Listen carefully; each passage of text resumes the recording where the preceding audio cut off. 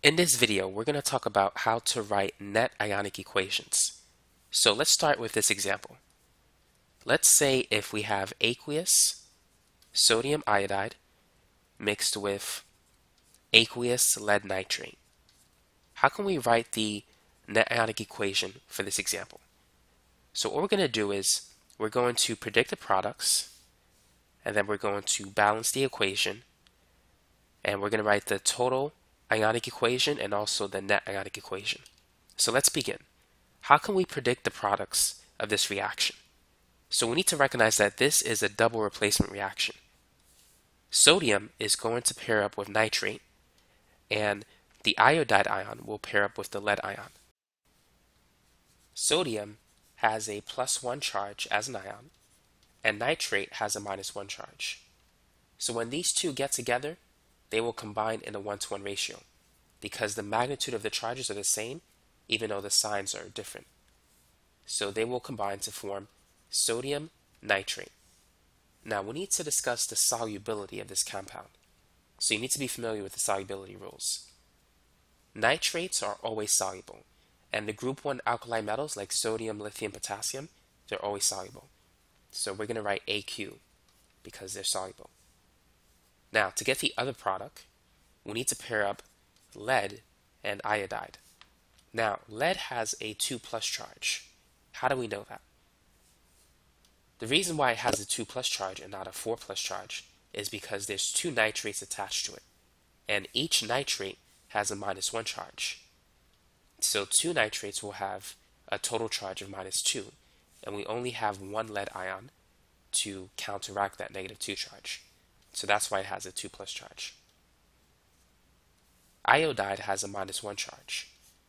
Now, if we use the crisscross method, it's going to be Pb1I2. Basically, take the numbers and replace them with subscripts. So this is lead 2 iodide. Now, is this compound soluble or insoluble? According to the solubility rules, the halides like chlorides, bromides, and iodides, they're insoluble with compounds such as silver, lead, and mercury. Everything else they're soluble with. So because this particular compound is insoluble, we need to put S because it's going to form a solid. Now this particular reaction has a special name. Whenever you mix 2 aqueous solutions, and if you get a solid product as a result, that reaction is called a precipitation reaction. Lead iodide precipitates as a solid out of the solution. So now we have our molecular equation, but now what we need to do is we need to balance this molecular equation. So on the left side, we have sodium, iodide, lead, and nitrate. And let's write those ions on the right side as well.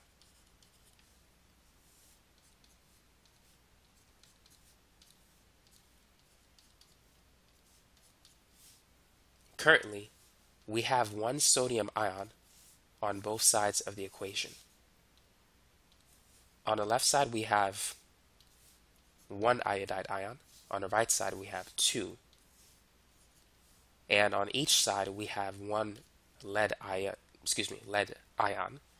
And on the left side, we have 2 nitrate ions. On the right side, we have 1. So let's begin by balancing the number of nitrate ions. So what I'm going to do is put a 2 in front of NaNO3. So this number will become a 2. But now I have 2 sodium ions. So what I need to do is put a 2 in front of sodium iodide. So these two numbers will become a 2. And now everything is balanced. I have 2 sodium ions on both sides, 2 iodide ions, 1 lead ion, and finally 2 nitrate ions. So I have a complete balanced molecular equation. Now the next thing that I need to do is convert the molecular equation into the total ionic equation. In this step, everything that it is in the aqueous phase needs to be separated into ions. Everything else, such as the stuff that's in a solid phase, or a liquid phase, or a gas phase, you need to leave it the way it is.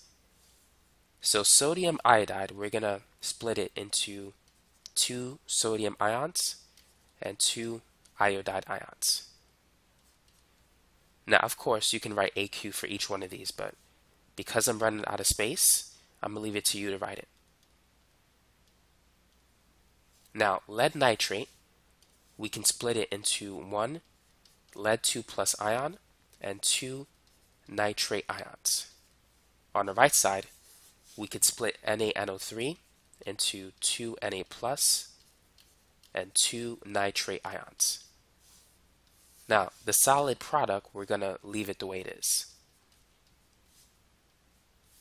So this is the only thing in a solid phase. All the ions that you see here, they're in the aqueous phase. Now the next step is to eliminate the spectator ions. The spectator ions are those ions that look exactly the same on both sides. So which ions look exactly the same on both sides? So we have the nitrate ion and also the sodium ion. Now, one thing I do want to mention before we move on is that this reaction, that is before we cancel the spectator ions, that represents the total ionic equation, or you could say the complete ionic equation. Now, once you remove the spectator ions, what you have left over is known as the net ionic equation. So I'm going to write the phases for this. So this is in a solid phase, and the ions are in the aqueous phase. So that's how you can write the net ionic equation for a problem like this. Now let's work on another example for the sake of practice. So we're going to mix aqueous potassium phosphate with magnesium chloride. So aqueous simply means that it's dissolved in water. Feel free to pause the video if you want to try this problem. So the first thing we need to do is that we need to predict the products of the reaction. So let's pair up the first ion and the last ion. Potassium has a +1 charge. It's an alkali metal in group 1. Chloride is a halogen with a -1 charge. Because the magnitude of the charges are the same, they will combine in a 1-to-1 ratio. Now, what is the solubility of this compound, potassium chloride? Is it soluble or insoluble? As we said before, group 1 metals like sodium, potassium, lithium, they're always soluble. So we're going to write AQ for this one. Now, for the other product, we need to combine the phosphate ion and the magnesium ion. Now, you should always write the ions with the positive charge first, and then you should write the ions with the negative charge second. So using the crisscross method, we're going to replace the charges with subscripts. So the 3 will become the subscript for Mg, and the 2 will become the subscript for PO4. Whenever you have multiple polyatomic ions, you need to enclose it in a set of parentheses. So now let's write this product.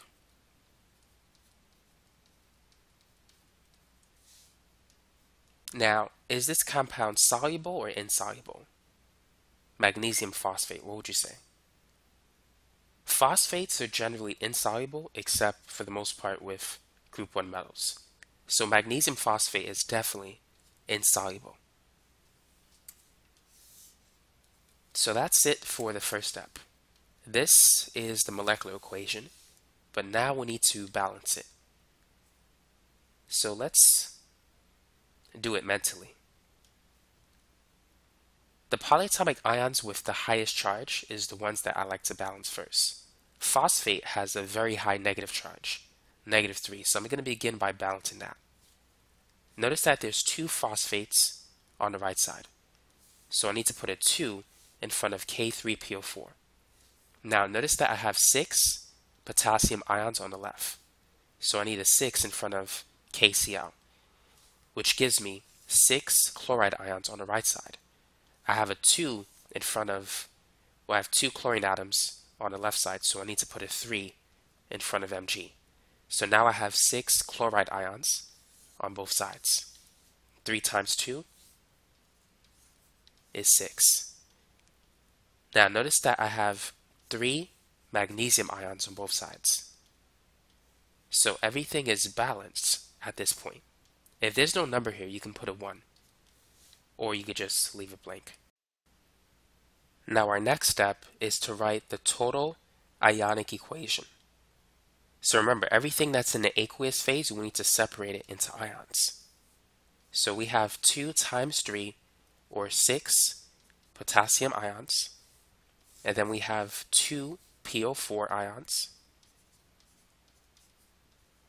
each with a -3 charge. On the left side, we have 3 magnesium ions, and we have 3 times 2, or 6 chloride ions on the left side. Now on the right side, we also have 6 potassium ions and 6 chloride ions in the 6 KCl molecules. And this is a solid, so we're not going to decompose it into ions. So this right here is the total ionic equation. And keep in mind, everything else, that is, all the other ions are in the aqueous phase. So that's it for the total ionic equation. Now the last step is to eliminate the spectator ions. The spectator ions are the potassium ions and also the chloride ions. They appear exactly the same on both sides of the equation. So what we have left over will give us the net ionic equation. So we have 2 phosphate ions in the aqueous phase, which will react with 3 magnesium ions, also in aqueous phase, to produce the solid product magnesium phosphate. So this is another precipitation reaction. And that's basically it. So now you know the steps that you need to take in order to write the net ionic equation for a double replacement reaction.